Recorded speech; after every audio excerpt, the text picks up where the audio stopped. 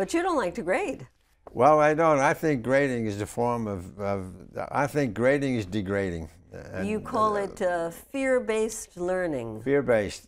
Homework is fear-based learning, and grades are, and Socrates, the great teacher, never gave grades, never gave homework, nor did Maria Montessori. So does the American education system know more than Socrates and Montessori? I don't think so. But I have to do it with college. I got into trouble one time at Catholic University. I was teaching a class, and I walk in the first day. Is anybody here just to get an A? If you are, raise your hand and tell me. I'm here just to get an A, and I promise you, you can leave right now, and I'll turn an A for you at the end of the semester. So they, oh my God, what's the catch? There's no catch, I said. So one boy put his hand up. He said, Professor, I'm here just to get that A. Here's my name. And he left the room. Never came back. So word spread, here's a prof handing out A's like flowers in the springtime. So the deans didn't like it. They didn't invite me back. And so the boy went on to, but I never saw him again. But this boy in the book was in the class, and he stayed, and he learned something, and he now runs a shelter for homeless people. His name is Ryan Heyman, and right here in Washington, over in Southeast. He was in the class. And so, but the grades, it so worries the students.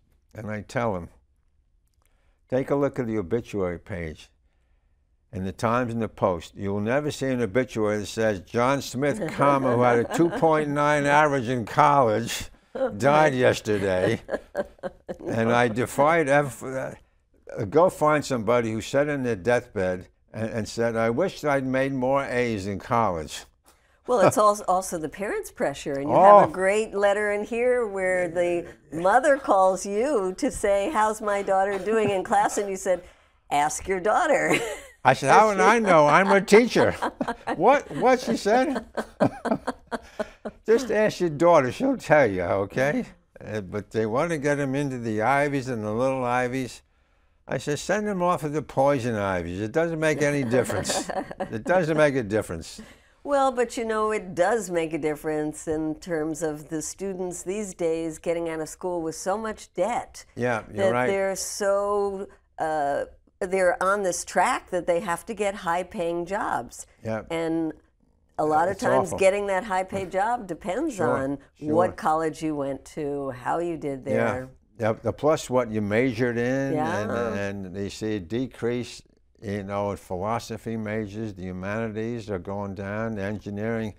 Now Obama's pushing STEM, I think, science, technology, engineering, and math.